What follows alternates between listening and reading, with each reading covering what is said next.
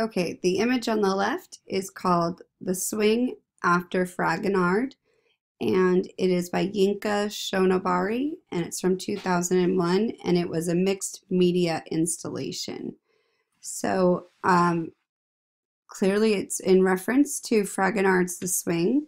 In 1767, the French Rococo artist Jean-Honoré Fragonard received an unusual commission from the Baron de Saint Julien, who was a notorious playboy. The Baron requested a portrait of his beautiful young mistress, but that was not all. The mischievous Baron also instructed Fragonard to place me in a position where I can observe the legs of that charming girl. So Fragonard enthusiastically fulfilled Baron's request. He created a delightfully frivolous scene featuring the Baron's beautiful mistress dressed in a luxurious silk gown, perched on a swing, pushed by her much older husband, and she glides above a lush green garden, and Fragonard captures the moment of joyful spontaneity as the flirtatious mistress kicks off one of her tiny pink shoes, carefully positioned so that he can look up her billowing skirt. The playboy Baron hides in the foreground.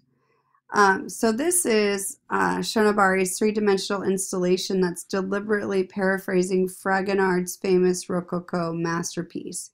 He preserves a young mistress perched on a swing. Her shoe is still suspended in mid-air, now held by a transparent wire. Shonobari's work also includes branches to represent the foliage of Fragonard's painting. Shonobari does more than simply appropriate a familiar artistic scene. He also creates a new visual statement by both omitting and adding unexpected details. Shonobari's young mistress is a headless mannequin. She still wears billowing robes, but a new costume is made from Dutch wax cloth that replaces her silk gown. And finally, Shonobari excludes both the leering Baron and the clueless husband. So the question is why did Shonobari change these details, and what issues is he addressing here? So for modern viewers and this headless mannequin, Shonobari's decision to omit Fragonard's two male figures allows modern viewers to participate in the installation. Like the Baron, viewers can now look up the young woman's skirt, and this creates an immersive experience resembling the technique used by Kara Walker to project her viewer's shadows among the silhouettes in Darkytown Rebellion. Like most of Shonobari's sculptural installations, The Swing After Fragonard features a headless mannequin. Fragonard's beautiful young mistress enjoyed a hedonistic lifestyle dedicated to pursuing love and enjoying material comforts, and Rococo paintings such as The Swing captures the spirit of a frivolous era. Shonobari's headless mannequin is a visual reminder of the cruel fate awaiting French aristocrats, many of whom would be publicly beheaded during the Reign of Terror. The headless fiberglass mannequin also serves another important purpose. Shonobari does not want his figures to be readily identified. Since his coffee-colored mannequin in The Swing After Fragonard is neither white nor black, it represents what Shonobari calls a post-racial identity. And then the fabric that she's wearing is supposed to have a complex history. The cloth worn by the aristocratic mistress is like, as they explored Indonesia, Dutch traders discovered Javanese batik, B-A-T-I-K, or wax-printed cloth. They also discovered that beautiful cloth commanded high prices because it required long hours to produce. So determined to make the fashion affordable for the mass market, Dutch textile mills used modern equipment to industrialize production, and English manufacturers in Manchester soon copied the Dutch production methods. So the Dutch and the English produced fabrics that became very popular in West Africa.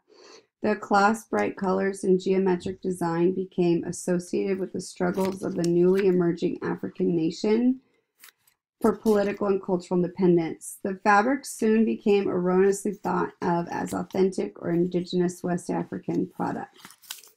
When Shonobari was searching for an artistic identity, a white tutor challenged him by asking him, "You're African, aren't you? Why don't you make authentic African art?" And so the question led to Shonobari's discovery of the Dutch wax print fabrics and the history paralleling his own bicultural biography. Headless mannequins dressed in Dutch wax fabric became signature features of Shonobari's installations, and they represent symbols of Shonobari's own multicultural identity.